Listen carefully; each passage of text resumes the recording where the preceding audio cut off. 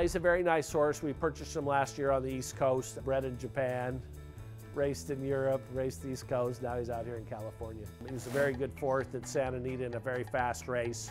And he came right over here and won a nice allowance race on grass opening week. Barocci now has the lead. Key decision, Barocci! It's a horse we're high on. You know, he's going up through his conditions. We think he's worked very well. Yesterday had a bullet here, 3/4 and 12. So we're looking forward to maybe running him in the All-American. We ran him in an overnight stake at Santa Anita and ran well, and then, you know, he's just only had 2 starts for us, so we're anxious to see how he improves as we get to run him a little more.